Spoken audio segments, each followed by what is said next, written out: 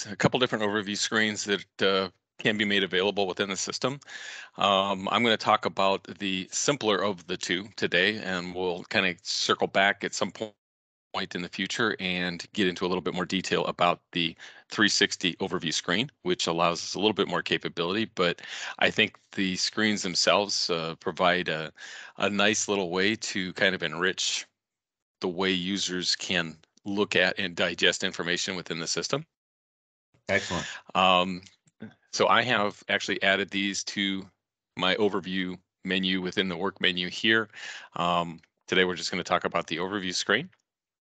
And this is what the screen looks like when it hasn't been configured. And so what I'm going to do is I'm going to add what are called widgets or widgets into the screen and kind of demonstrate what the capability is. So there's a couple different types of widgets that are supported on the screen, KPIs and lists. And I kind of look at the overview screen as kind of a go-between screen between the Start Center and the types of things that you can display on the Start Center and the actual screen itself. So it's kind of gives us a little bit more information than what you can actually provide on the Start Center.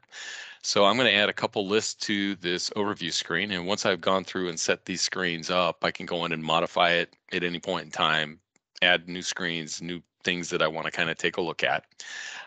So I'm going to create a list type widget and click submit, and it just kind of added in a blank widget on top of the first cell there.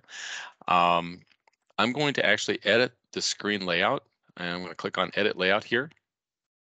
And I've got a drop down, list of things that I can actually adjust on this screen.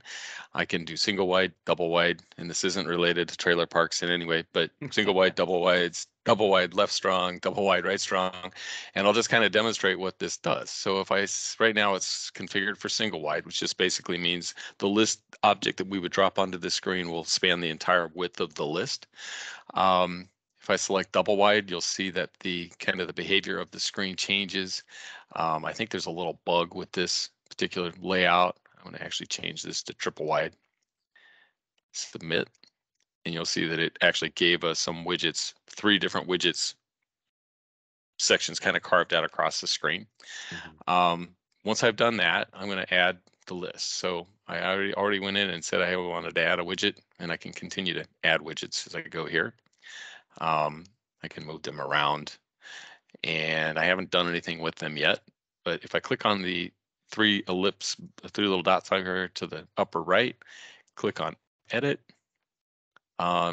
gives me an edit list pop-up screen, and it asks me, hey, what screen do I want to display here? So what I'm going to do is I'm going to select work order screen.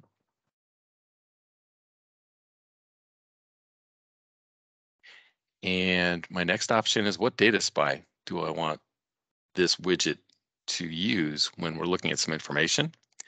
I'm going to say I want to see all open breakdown work orders. So say I'm a maintenance manager for a plant and I want to just have kind of a at a glance view of breakdown work orders that we have in the system as of right now. So we have a data spy on the work order screen, all open breakdown work orders. Any of the global data spies that are configured for a screen are available here to be selected. Personal data spies are not, so they do need to be global data spies in order to select them here. Number of columns, I'm going to say I want 5 columns and 5 rows. Click submit, and you'll see what this widget is going to do for us.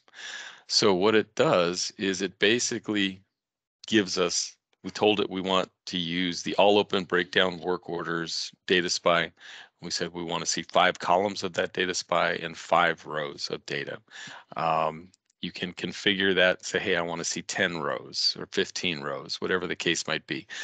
Sweet spot for me is about 5, just because it provides a nice, clean overview, and you can sort and prioritize those data spies to suit what you really need.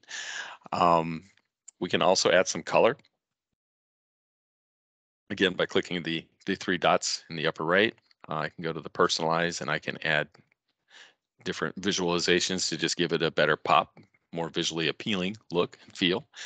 I'm going to add a couple more list views. I'm also going to add a KPI just to kind of demonstrate the capability. So again, and now that I've added this white widget haven't assigned it to a screen yet. I'm going to go to edit, and next screen I'm going to pick is parts.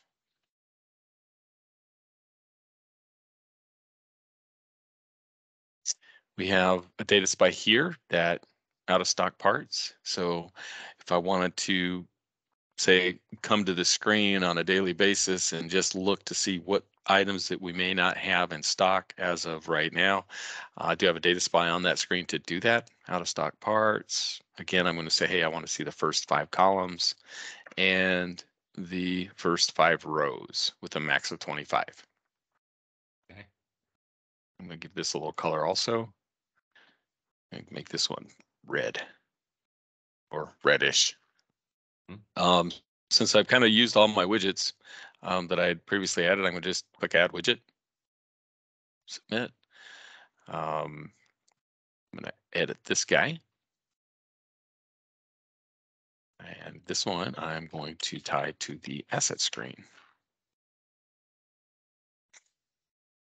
We have a data spy on the asset screen, non-operational statuses or assets, excuse me. Again, I'm just going to select 5 rows, 5 columns and 5 rows. Give this a little visual pop. We'll go with the Gamecock blue. Yeah. It's a little inside joke between Brian and I. Yeah. I'm going to add one more widget, and this one's going to be a KPI. And it's very similar. Oop, you notice it dropped it down to the bottom of the screen, so I'd have to actually scroll down to see that. But you can configure the layout of these screens and just kind of drag and drop the objects wherever you'd like to see them. And I'm going to edit this guy. And now it's going to ask me for the KPI code. So this is very similar to, or identical to the setup of a KPI on the Start Center.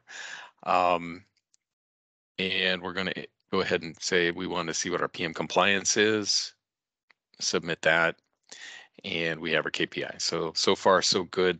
Month of November, we're doing excellent with our PM compliance. We're at 100%. You can also visualize the header of this, and we'll give this one a yellow. So you can kind of customize the look and the feel of what you see on screen. If you decide you don't want a particular widget or you want to rearrange them in any way, you can just drag and drop to make the screen as appealing, to give the most meaningful to the person that's actually set it up and looked at it. Actually, I don't like that yellow, so I'm going to give it like an orange.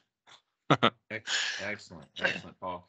Hey, I got a couple quick questions. That looks good. On these widgets, for example, in the list view, are you able to hyperlink from a row within that widget and go straight to that record? That's a great question, and actually, yes, you can.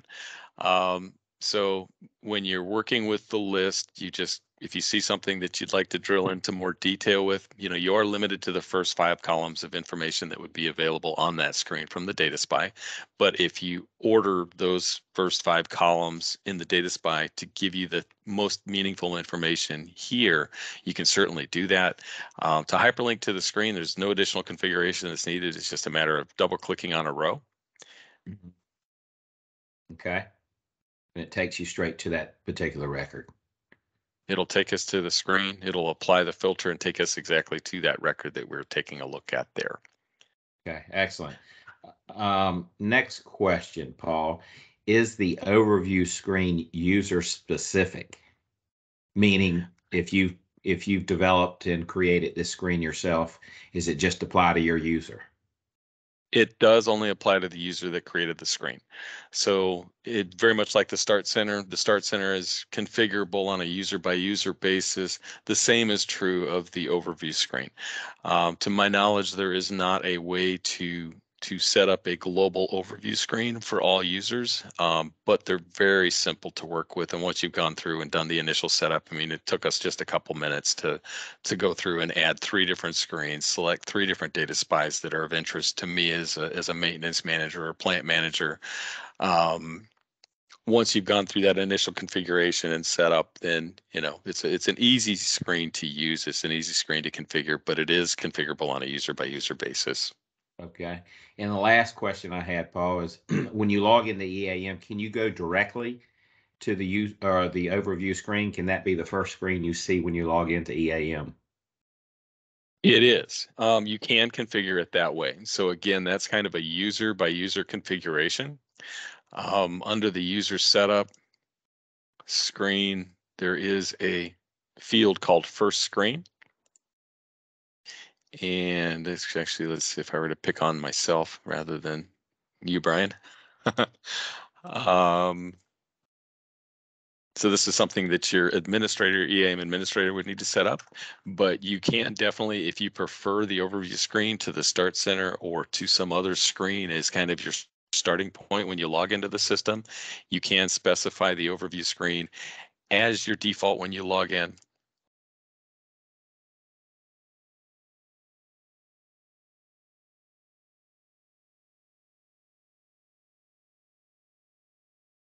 And so I logged out, logged in, takes me immediately to this screen now instead of the Start Center or instead of another screen that we could also configure on a user by user basis that, this is my launch point now into the system. Okay, Paul, those were the only 3 questions I had. That was really good information. Screen.